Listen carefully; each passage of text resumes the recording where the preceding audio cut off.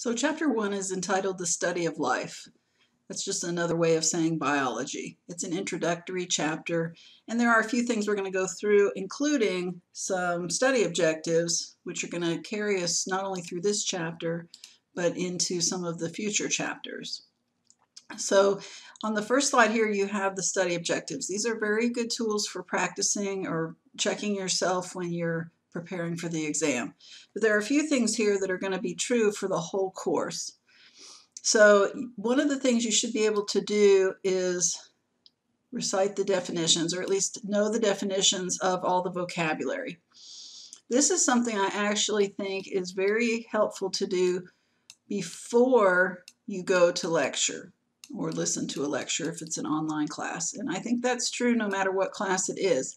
If you know the language before you go to the lecture, or if you at least know most of the language or have a good sense of the language, you will get so much more out of the lecture, and the instructor can actually help you make the connections with all of these words that you're going to learn, and that helps you learn them even better. We're going to go through the rest of these objectives in chapter 1, and I'm not going to read them to you because you can read. The other thing, though, that's going to apply to the whole course is down here, skills for the entire course. I'd like to help you learn how to ask better questions for when you need clarification on the material. So instead of just saying to the professor, I just don't understand any of it, finding the point at which you get lost and saying, I understand this, this, and this, but then here's where I get lost, and this is where I need to help. You need to help me, or can you help me make a connection? Or, you know, how am I supposed to see these two ideas together, or whatever, but be very specific about where it is that you get lost. So I would start with laying out what you do understand, and then the instructor can then see where it is that they can help you. I'm going to help you learn how to think like a professor when you're preparing for a quiz, test, or exam. And again, providing these study objectives is really a big part of that. And I am going to teach you a little bit about how learning works, how your brain works. When you're learning something for the first time, it'd be a little bit like if I told you my phone number and then you didn't write it down or anything, and we came back the next day. If I asked you do you know my phone number? You probably wouldn't, because you didn't write it down. You didn't really think about it too much. So, I might have told it to you, but you didn't learn it. And so the first step of learning is just hearing the information, but then there has to be some practice. You would need to maybe write it down, go home, maybe spend some time quizzing yourself, like looking at the number and then practicing it without looking. And so the same kind of thing has to happen in a science class, is that, the lecturer is going to tell you a lot of stuff, but it's only going to tell it to you once. And you have to go home and rehearse and practice it over and over to make it stick and to make it stay in your short-term memory and then eventually long-term memory. It's really the goal. And so we'll be working on those kinds of things. So like I said, in addition to all these study objectives, one thing you're going to see going through this course is a focus on the vocabulary, because that's really a huge piece of it. And then some other skills that we'll weave into what we're doing in the course. All right. But come back to this slide when you're getting ready for the test, and this becomes a good review for you.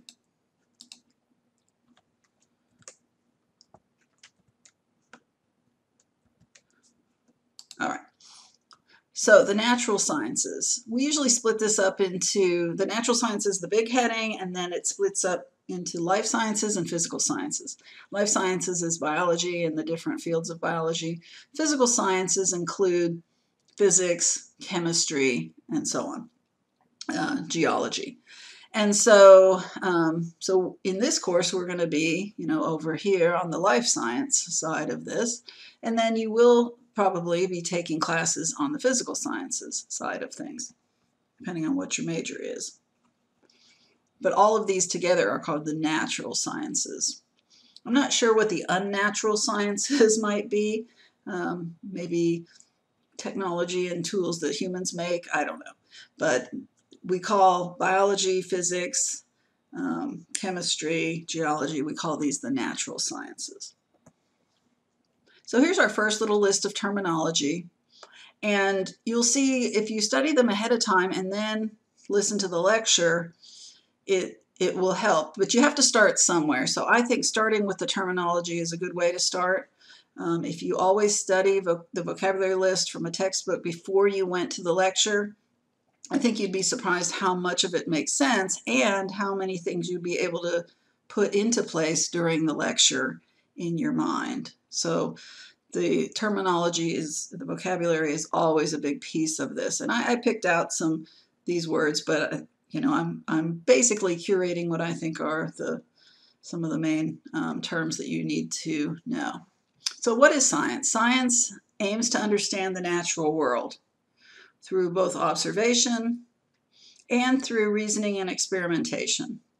Not all science has to be an experiment.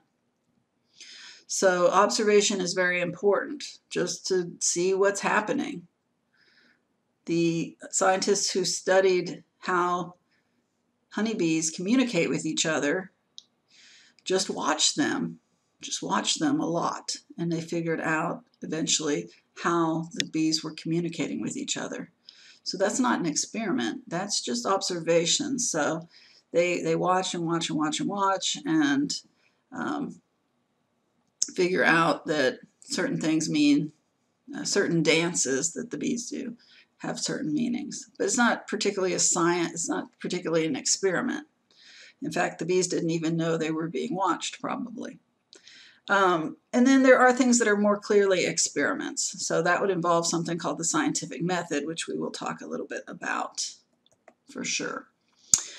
So in the scientific method, you have a hypothesis. Well, really, you have a question. So you're in the world and you come up with a question, something you don't know. And your hypothesis is what you think is the correct explanation for that phenomenon. And typically what you would do first is go to the library and see if anybody's answered that question already. What's the body of research, and is there an answer, a reasonable answer to your question? Sometimes there is, in which case that's it. You don't need to do an experiment. But let's say you come across something that nobody's ever figured out, and so then maybe you make a hypothesis. The hypothesis has to be testable. There has to be some kind of test that we can all agree on that's reasonable in science that makes the hypothesis testable. And the hypothesis must be what we call falsifiable. There has to be some kind of result that would cause us to reject the hypothesis and some kind of result that would cause us to believe that we support the hypothesis. But it has to be a fair test. That's what we usually call it. And then when you complete the experiment, you might support your hypothesis, or you might reject it, or you might support part of it and reject part of it, and then you can sort of modify it and test it again in a new modified version. An experiment is designed to only test one variable at a time. That's very important. The variable that's being tested, there can only be one thing that changes in the different groups. You have a control group, which demonstrates kind of a baseline measurement for the experiment, and then you have other groups where you add in a certain variable and see what the effect is on those results. If you have more than one variable that's changing during the experiment, then we say that you're not controlling all the variables. You can only let one variable be different amongst the groups. If more than one variable is different amongst the groups, then you can't really interpret your results. It becomes almost impossible to have a reasonable interpretation of results. So when you design the experiment, you have to pay attention to keeping most things the same from one group to the next and only changing one variable. So what's a theory? The word theory in the casual meaning, in the slang meaning, it implies just a guess.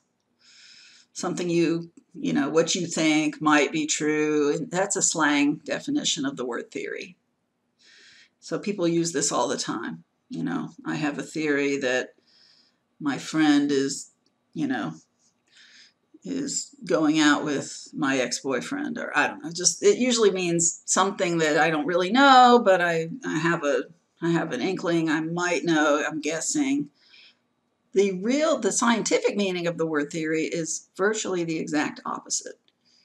It means a concept that is so well supported that it's as close to being a fact as what we can reasonably come to. So it's a very certain thing that is very well supported by lots and lots of evidence. All right, so it's interesting how a word can have, in different contexts, two different meanings, really. In this class, we're only going to use the scientific definition of the word theory. In science, the main goal really is publication. You have questions that you do research to answer those questions, and when you make a significant contribution to the field of science, you publish that result and that conclusion.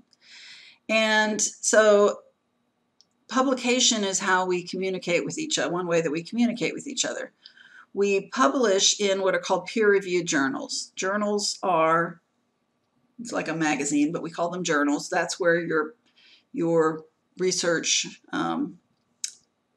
articles will be published. And in biology, the premier journals, the highest, most respected journals, are called Nature, Cell, and Science. And these are also called high impact factor journals because they affect more people look to these journals than other journals for what's really cutting edge, what's really reliable and important breakthroughs. There are also middle impact journals or medium impact journals, impact factor journals, and those are good too, but I just listed the three that are the highest impact, the most prestigious.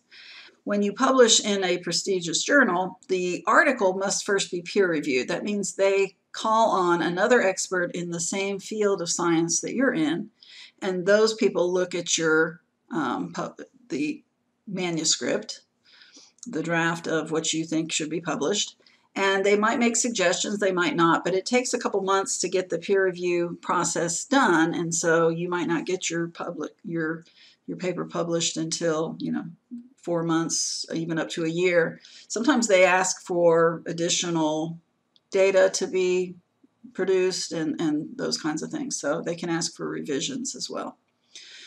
Anytime that you do research just for the sake of knowing the answer to something, it's called basic science.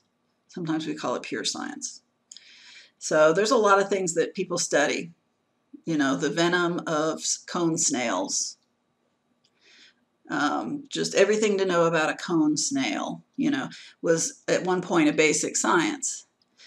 I'm just giving you an example. But it turns out that they found that some of the components of the venom in cone snails could actually potentially be, and eventually were shown to be, useful in medicine. So they didn't know going into the study of cone snails. There's a scientist who just likes to nerd out on cone snails, and they study them, and then they kind of stumble across or figure out or notice that something that they've come across is useful to humans typically. And so at that point, some part of basic science kind of transfers into what we call applied science. Applied science is where they use something that you have found in basic science, use it to develop something that's really useful typically to humans. And so you need a big, broad underpinning of basic science, and then some things within that will become much more useful, and we can kind of pluck those out and see a way to use them to create a product or do something medically with them. Not all basic science, though, is useful in that way. But you just have to start investigating things before you're going to be able to stumble across some of those really particularly useful pieces of knowledge. So basic science comes first, and then applied science is sort of born out of some of the basic science.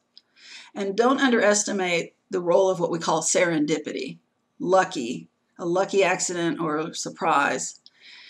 Serendipity would be when you stumble across something that you weren't expecting. Now, 9 times out of 10, in my experience, when you stumble across something, you're looking at some results and they weren't what you were expecting.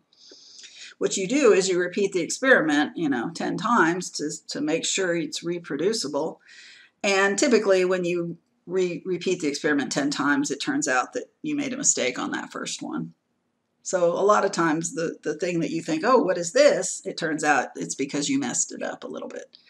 But if you repeated it 10 times and you keep getting that same result, that same unexpected result, well, then you've discovered something new, maybe, that nobody's ever figured out or seen before. And so you have to be able to recognize and to test and see if you have found something new and then go from there. So sometimes you think you're on this path of research and you get switched into something else somewhat different because you found something that nobody's ever seen before, and so you follow it. And so that's serendipity, but it's not complete luck. You have to be able to recognize it when it happens and know what to do. So, but yeah, you stumble across things, you get lucky sometimes. That's what we say. Most journals, like I said, when you publish in a journal, they have a certain format for the manuscript, for the draft of the article, and sometimes that's called IMRAD. IMRAD is just an acronym. I stands for introduction, M is for methods, R is for results, and then the little A is for and D is, discussion and conclusions, but we don't put the C for conclusions. IMRAD. It's really just the format of a journal article, and it would be the format of a lab report if you were going to write a lab report, which you may be required to do in some classes. So you start with an introduction. The introduction is all the things that came before, all the research that you and other scientists have done in this basic field of research before. So kind of a background, a synopsis, a recap. Then the methods is what did you do in this particular research project? Results is what are your numbers, what's your data, what are your results, but no comment on that, just the numbers, the data. And then discussion conclusion is your interpretation of the results. So it's a very standard format for a journal article. In addition, they have an abstract. Now, in art, abstract means something completely different, but in writing an article, the abstract is the summary, and the summary summarizes everything in only about maybe 7 sentences. So it's a very condensed summary. Most scientists don't have time to read the whole article, but they might read the abstract and just get the gist of what's new this week in science. So we don't tend to have time or even interest in every article in a journal, but we might locate a certain article in a journal and read the abstract. And if we really are interested, if it's really affecting our research area, we might read the whole article, but we rely a lot on the abstract. And then references are all the citations to all the previous work that's been done and previously published. All right, so journal articles are the primary source of information for scientists. All right, we will do some work with journals looking at just some basic, just getting our hands on journals and looking at them and just extracting them, some very basic things, just getting familiar with what a journal article might look like and what an abstract might look like and the high level of the language that's used. The language in a journal article is really the highest level that we have in science. So it can be a little bit of an obstacle when you're a student, but just looking at them and getting the gist is typically good enough for us starting out. So we will look at some of those and just kind of get a feeling for journal articles. That's the primary source for science. All right, so in this list of terminology, I won't go over quite a few things that I've already discussed. Let's see if there's anything in here that I haven't discussed. That looks pretty good. So, study your terminology, look through that.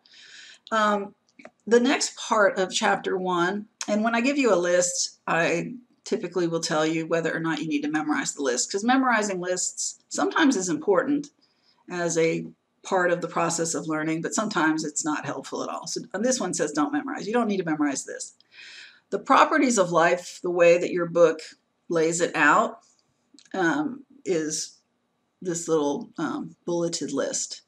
And different textbooks have similar lists, so it's not all that unusual of a list, but I want to point out the few things in this course that are going to be really important to us.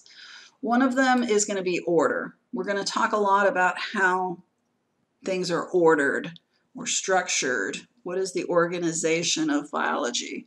I don't mean biology as in the course, but I mean like all the molecules and structures of life. What is the order and the structure? And then we will talk about some of these other things, but the other thing we will spend quite a bit of time on, which is probably what you might think is kind of a, I don't know, students often think this is kind of a boring looking one, but energy processing. So those two things are going to, in my opinion, big topics in this course. Then when you go on to the next course and the next course, you apply those concepts more so to some of these other areas. Now, I'm not saying we're not going to talk at all about these other areas, but there's a lot of focus on order and there's a lot of focus on energy processing. Okay, we will talk a little bit about cell division, so technically that's gives you some reproduction in there, but anyway. So as you go on into more biology classes, you start hitting more and more of these topics, but we do start doing a lot of discussion of the order and the structure of life.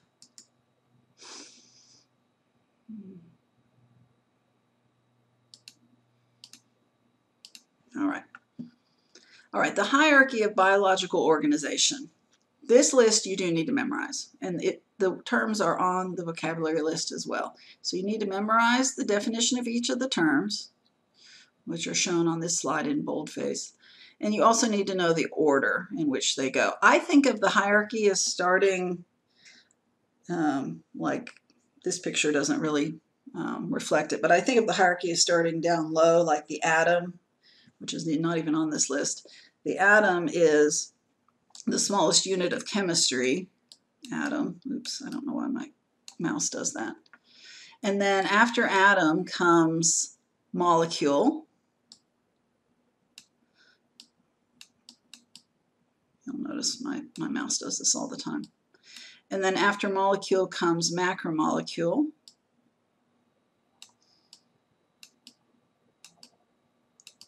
Macromolecule. And then after macromolecule comes organelles. So there's a few things. These are probably more in the chemistry realm over here. But really, I think of things starting at the atom level. Atoms joined together by bonds to make molecules. Very large molecules are sometimes called macromolecules or biomolecules. Many of those come together to form structures, small structures inside of cells called organelles. Organelles altogether make up a cell, and many cells of the same type form what we call a tissue. Many tissues of the same type form an organ. Many organs working together in a system, sorry, not many tissues of the same type, many tissues of different types form an organ. Organs of different types form an organ system. Organ systems, and one thing they kind of left off, organ systems together make up the single organism. And then after organism comes population. It's a group of organisms of the same species. And then communities would be a group of different populations of different species. And then ecosystems includes not only the communities of life, but also what we call the abiotic, the non-living parts of that region. So that could be soil, temperature, water, air quality, those kinds of things. That's the whole ecosystem. And then the biosphere would be the sum total of all the ecosystems on Earth. So in my mind, you start at atom and then you kind of work your way up. But that's just my mental picture of it. No matter how you learn it, you need to learn it in order. But each category encompasses groups of the previous category. Okay, so that's called the hierarchy of biological organization. And here's the list in alphabetical order of the definitions that would work as you're studying this. All right, but you'll notice that each one, when you put them in order, each one is really consists of multiples of the previous group. So the unity and diversity of life. Unity means all together, and diversity means all different. And the unity of life is the idea that all life originated from a single, well, we can't say for sure single event, but that all life had a common origin. That maybe there was one cell or one, we don't know what that first thing was, but all life came from kind of the same beginnings. And that was probably just a single cell or a couple cells, and that as those cells replicated and reproduced, I should say, and became and divided and became more of them, that some of them became a little bit different genetically and in terms of characteristics, and that they continued to multiply and become different. And over time, some of the organisms became multicellular, and eventually this process went on for 3.5 billion years, that you have the Earth as you have it now with the organisms you have now, which are quite diverse. But when you look now at all the organisms on Earth, we all track back. We all are connected by that original event, whatever that was. We don't know in science what that was or exactly how that looked. But there's a lot of data that supports this, that all life connects back to the same beginning. But now life has diversified. All right. Originally, they had grouped organisms into the unicellular organisms and then the eukaryotes. That was the old classification system for organisms, basically the bacteria and then everything else. That was the old system that they had. But in the 70s, there was a scientist named Carl Woese. That's how his name is commonly pronounced. In the German, it would be different, but let's just go with Carl Woese. He studied the RNA in the unicellular organisms, and by that I'm talking about these groups, bacteria and archaea. And what he found was that they're quite different from each other. And so he was responsible for separating that one group into two. So now we have what we call the domains. One is called bacteria, one is called archaea, and then the third domain did not change. It's called eukarya. Okay. And so that's who Carl Woese was. He started the RNA of different organisms and came up with a different scheme for the classification. So this is what we have today, the three domains. So bacteria, you probably have some idea what bacteria are. They are unicellular. That means that in the hierarchy of biological organization, which we looked at on the previous slide, when you get to that level of cell, and you remember that above cell would be tissue and organ system, and then organism. For the unicellular organisms, there is nothing in between. The cell is the organism. So you kind of splice all that middle part out. The cell is the organism, and then you go to population after that. So the unicellular organisms don't have tissues, they don't have organs, they don't have organ systems, because the cell is the organism. So you bring those two things together. So unicellular organism, the whole cell, one cell is the whole organism. Eukarya, some of them are unicellular, some of them are multicellular. So like humans, we're multicellular. There's about 20 trillion cells in a human. That's a guess, but it's pretty good. Pretty good guess. It's not my guess, but that's the estimate that they have. Then you have this issue of prokaryotic and eukaryotic. A prokaryotic cell, all cells have a cell membrane, ribosomes. We'll talk about those a little bit later. Cell membrane is sometimes called the plasma membrane. And then some DNA. All right, sometimes it's organized in what we call chromosomes, but some kind of mass of DNA. Now, prokaryotes, the DNA is just kind of floating in a little tangle inside the cell. But in eukaryotes, the DNA is surrounded by two additional membranes. So not only do you have the big cell membrane, but within the cell you have two smaller membranes. It's like a double bag to protect the DNA. And when you have those two membranes surrounding the DNA, we call that structure the nucleus. So eukaryotes have a nucleus, membranes that surround the DNA. Bacteria and archaea do not have a nucleus. They have DNA, but it's not protected or surrounded by its own special membranes. And so those are called prokaryotes. That's fundamentally the difference between them. However, the size is also much different. If you looked at a eukaryotic cell under a microscope and you had a prokaryotic cell in the same field of view in your vision, the prokaryote is very tiny compared to the eukaryote when you compare cell to cell. So when we typically, you often get a chance to look at cheek cells under a microscope. You take a swab from inside your cheek, and those would be human cells. Those would be eukaryotic cells. And sometimes you get a little bit of bacteria. Maybe you had some yogurt for breakfast. And sometimes you can see some bacteria. And the differential in the size is like, so here's let me draw it over here. Here's a eukaryotic cell. Here's the DNA. Here's the nucleus. And then the prokaryotic cell would be like right here. You won't be able to see much detail in it. So the size, there'd be a big size differential. So size is a big difference. And there's other differences too. But the main thing is, if the DNA of the cell is surrounded by its own membrane, we call it the nuclear membrane, then it's a eukaryote. If the DNA is not surrounded by its own special membrane, it's a prokaryote.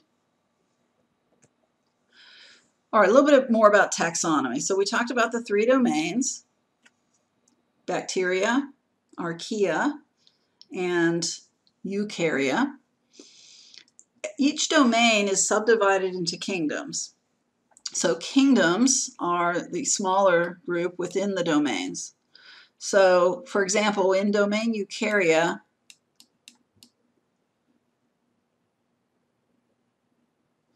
then there's actually several kingdoms, but the three main ones are called Plantae, Animalia, and Fungi.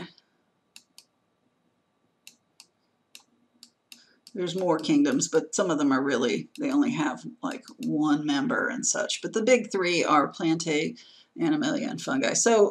And then each, like Plantae, is subdivided into different phyla, which is this here. Animalia is also subdivided into its own phyla groups, and then fungi.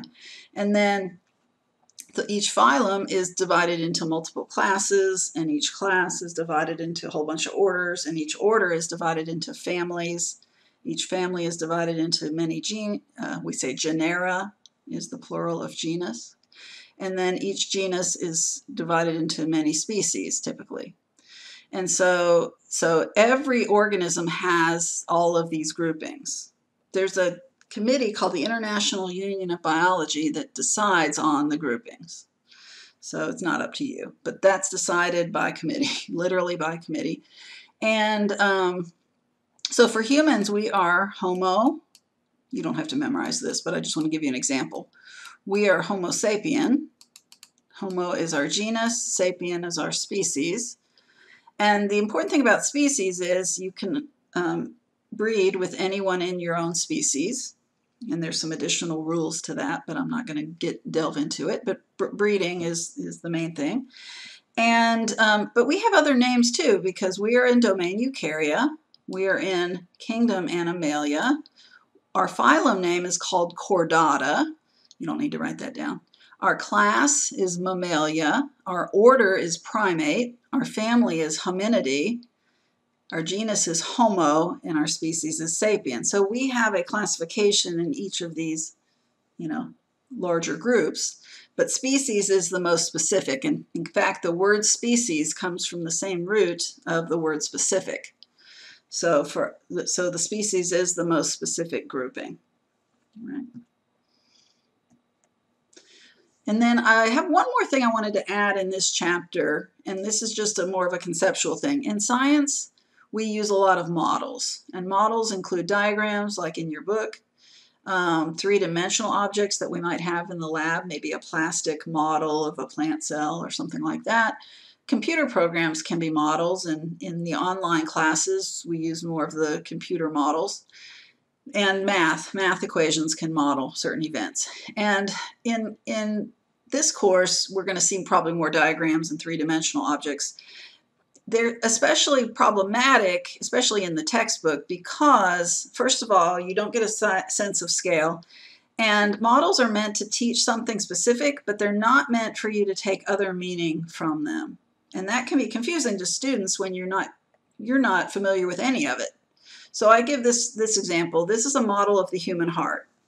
And right here this is the right atrium, and this is the right ventricle, and this is the left atrium, and this is the left ventricle. And if you look, this model is meant to teach you the order in which the blood flows through the chambers of the heart. However, you are not supposed to take any other meaning from this. In other words, you are not supposed to assume that the heart is a square, and you're not supposed to assume that part of the heart is blue. So there's things in here that if you're not familiar with it at all, you might extract and think that that's also meaningful, but in fact it's not. And so as much as possible, it's my job to try to foresee those kinds of things and point out what meaning you are supposed to be getting and what meaning you're not supposed to, put any importance on. Because actually blood is never blue. And we use the color blue sometimes to distinguish parts that carry blood that has oxygen and parts that carry blood that does not have oxygen, but blood is always red. And we can talk about that later. And the other problem I mentioned is with scale. When you are dealing with things in your world that you know, that you're familiar, your brain can see a picture on a piece of paper and immediately know the scale of that item. And it helps your brain to integrate things in. However, when you're looking at something brand new in science, especially things that are very small, you might not have a sense of how the size of objects compares to each other. So I give you this series of pictures. On paper, in this picture, the item that appears to be the largest is Dwight Schrute, the bobblehead. And the item that appears to be the smallest is the bathroom sign. And you know that because, but if you know in actual life that the largest item in actual life is the man, Troy Aikman, the best quarterback ever, and the smallest actual object are the game pieces. All right, so you wouldn't know that just by looking at this picture, though, right? You would only know it because you can connect each of these to something that's already in part of your experience.